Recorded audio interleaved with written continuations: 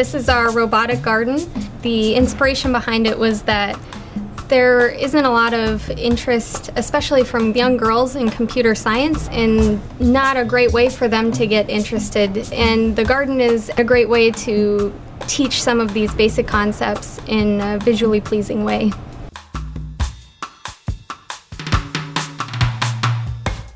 We have over 100 different robotic flowers in this garden, and they can all open and close, and the LED lit flowers can also change colors, so we can show distributed algorithms running on the garden as well, and demonstrate some basic algorithm concepts for beginning computer scientists.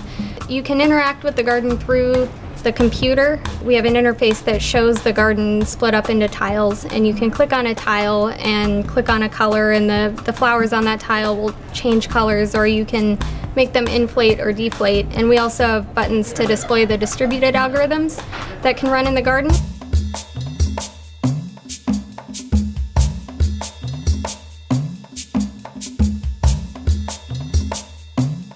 One of the more interesting algorithms that we can run on the garden is called graph coloring.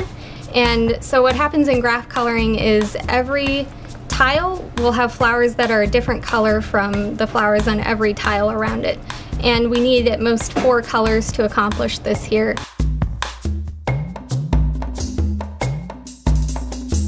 Recently we displayed the garden at the Hour of Code, and we had some local high school students come and try out the garden, and then when they saw the code run in the garden, kids were really excited. And one of the really neat things that happened as a result of the Hour of Code was I had a couple of kids come up and ask me where they could get their own components to make their own robotic systems and how to get started. And so it really was doing what we were hoping it would, which is inspiring kids to get interested in robotics and programming.